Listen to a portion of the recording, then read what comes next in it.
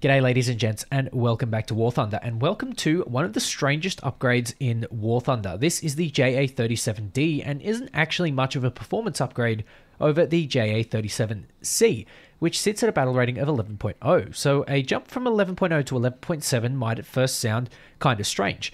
But then you think about what this plane actually gets, and there are two things that make this plane incredibly powerful at 11.7.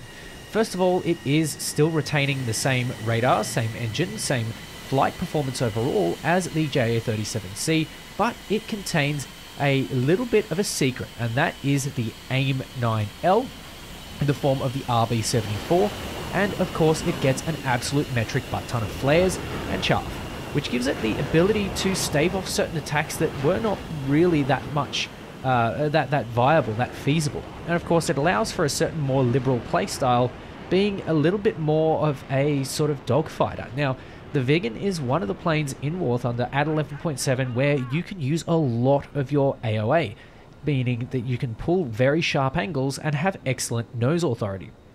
This gives the Viggen a little bit of an sort of an upside, or a little bit of an ace up the sleeve, compared to things like the MiG-29 and the F-16, which don't have good nose authority in War Thunder, although we'll get to that in another video.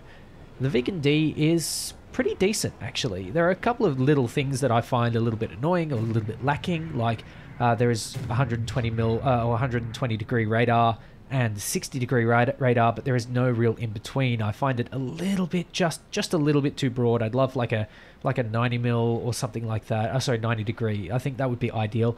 But you know, these are little things that we can whinge about all we want. But at the end of the day, these are very, very excellent planes. The Viggen D is really, really strong, and I really, really like it. It's decently speeded. It's not particularly fast. In fact, it's the slowest 11.7. But honestly, I feel like it is more than made up for with its maneuverability and with its weapons. Of course, you do get a lovely little drop tank, which is just about to fall off in the video as we speak. This gives you a little bit more maneuverability, gives you a little bit more speed, but honestly, this plane has plenty to speak of. You'll very regularly see 1300. The only thing you will tend to lack in is engine power and acceleration, so don't expect to be sort of energy fighting F-16s or even MiG-29s. I think that's a little bit of a fool's errand. Now, in this case here, we are just sort of going right on into it and sending a few 9Ls. Our first victim here is the MiG-23, and of course the other MiG-23 is looking super juicy. The first one misses, so we're going to hope that the second one hits home, and of course it does. Now, the RB71s are the other missile that you get with the plane. And these are essentially AIM-7E2s. The AIM-7E2 is not quite as long range as the other missiles, the AIM-7Fs particularly. I'm going to send myself an RB71 there. That's a little bit of a waste, but you know what? It manages to get me the kill, and it's done a fairly good job at it. Now, this plane is excellent when it comes to being in the thick of the battle. It has the ability to pull, and it has the nose authority to get cheeky missiles off when it needs to, and to me that is the main perk of this plane. The other planes that are in this battle rating at 11.7 that got added with this patch do not have that ability, and to me that's a bit of a letdown. Now, of course, we can have a discussion all day whether or not it should be an addition to the game, but the fact of the matter is, this is the way that the game is played, and I'm going to review the game based on the way I see it currently, not based on theories and not based on what it should be.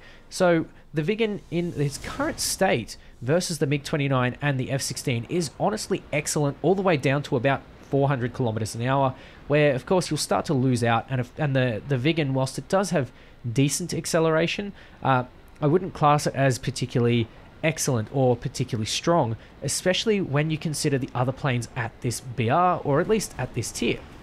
So, our first victim here is this F5. Now, he's a little unsuspecting, flares at the very last second, but the AIM-9L is smart enough to know what a flare is. It's not an R60M, and of course, it is a really, really powerful missile, so, you know, you can use it to your heart's content. Now, I've noticed that there's a bunch of enemies that are sort of sitting in a big group, and I don't really want to dive headfirst into a group because I know that I'm going to get missiled straight away, so I really just want to pick out like one or two people, maybe see if I can wait a little bit for the battle to progress, I noticed that F-14 is looking really, really angry, and he's just sort of getting stuck right into all those enemies there. He manages to also get stuck right into the floor, and that's a really good turn of events for me. Now, this F-14, I'm not really sure what he's looking at, but at about 3.5 kilometers, I'm confident enough to release a 9L. I'm probably going to release another 9L here, and it is going to potentially track beautifully, provided that the F-16 does not switch off his afterburner, and of course, he does not switch off his afterburner, leaves his brain at home, and suffers the consequences. This MiG-23 could potentially sort of defeat this missile by notching or by doing some very spicy maneuvers, but unfortunately the only spicy maneuver he's doing is ripping his wing with the missile to do all the work there for him. The MiG-29 is our last victim here, and he basically stands no chance in a low-speed dogfight, despite the MiG-29 in real life having some really good nose authority, especially at the really, really low speeds. This particular MiG-29 is likely going to eat a missile unless he pulls a very clever rabbit out of his hat. Now, unfortunately, he did bring his brain cells with him, and so rubbing those two together gives him death anyway. Yeah. That's the kind of environment that you'll find in this cutthroat BR. An F-16 with an AIM-9L or an AIM-7M doesn't really matter. At the end of the day, it manages to get him. The MiG-29 is definitely not a solo plane, and by leaving a MiG-29 so late into the game, you really, really do risk the losing a lot of efficiency with the MiG-29. But the Jagdwiggen, or I believe this is the Jagdwiggen, or at least the Viggen D. This plane is definitely a group fighter, but can really hold its own in an individual dogfight as well. Not so much as the F-14, but I certainly, or even the Mirage 2000. But you know what? This plane is pretty damn good. And instead of the paltry 4 missiles that you get as the Mirage 2000, you manage to get yourself 6 of them, and 6 really does make the difference. And as much as you'd like to think that these missiles are, you know, they're just missiles, you know, they're potential for a kill.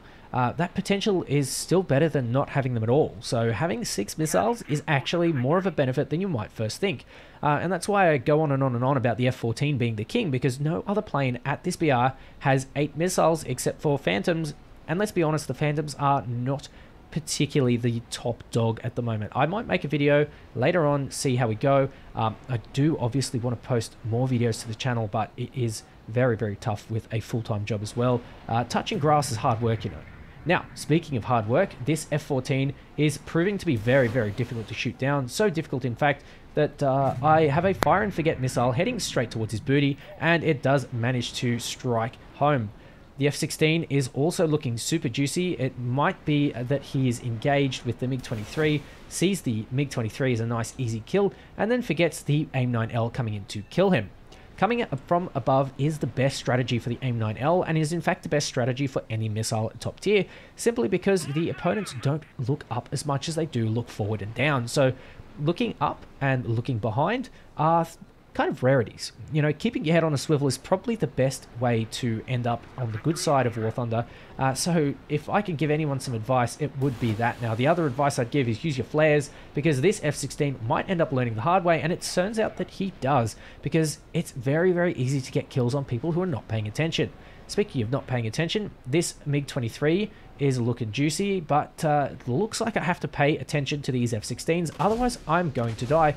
I switch off my afterburner, start using those extremely large amount of flares, and it looks like this F-16 is coming in for a kill. I have to be careful. I can pull a little further than he can, but thankfully the MiG-23 ML saves my bacon and leaves me to the F-14. The F-14 I can barely get out of the way, and the F-16, who looks like is coming back, is prime target here for an RB-71. The RB-71 is going to track very, very nicely, gets a critical hit, damages the elevator, but that's not enough damage to put him out of the fight. So I'm going to go around, and you can see the speed that I'm hemorrhaging here. It looks like the F-16A has finally hit the ground where he belongs, and now I've got one more enemy up and behind the F-16, it's going to be tough if I can't get a shot. Now, I have to be careful of the sun, and it just seems like it's not going to work. You can see I'm just running out of speed here, coming up against things like the F-16. I barely get out of the way, and that's thanks to the lack of nose authority that the F-16 has in War Thunder.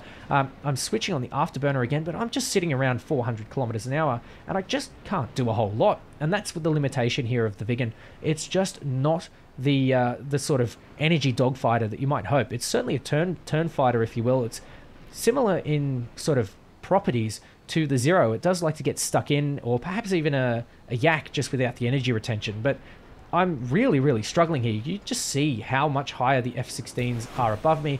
I'm going to send an RB-74 or RB-71, hope it strikes home, use my flares, and this is the bonus of the Yak Viggen, or the Viggen D, and we are going to basically come in with one missile and potentially 6 kills away from this particular match. That's a pretty high margin, and honestly, this is a very, very excellent result as we stand, let alone what could potentially happen. Now, I don't think I'm going to be much faster than the F-16. The only way the F-16 is ever going to be caught by me is if the MiG-23 makes him do a turn.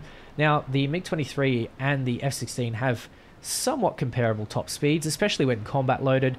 So what I'm going to do is I'm just going to bully the F-16 by using my track while scan and pretend that I've got a missile that is just about ready to come and eat his booty.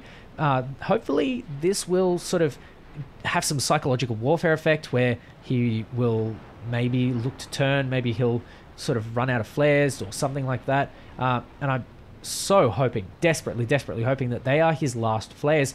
I am starting to close the distance. It looks like maybe the F-16 is not using his afterburner or is alternatively just running out of skill. And it looks like the skill is going to head straight towards the F-16. And I don't think there's a whole lot that he can do. He must have run out of flares, run out of talent. And of course, he is now running into a repair cost.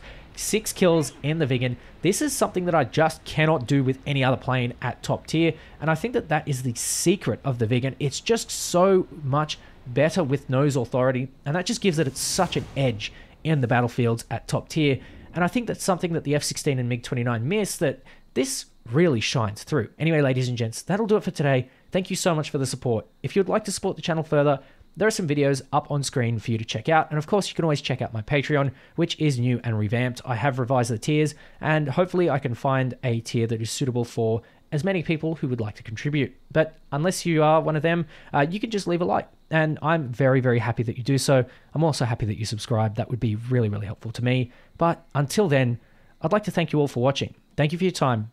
Take care. And I'll catch you next time.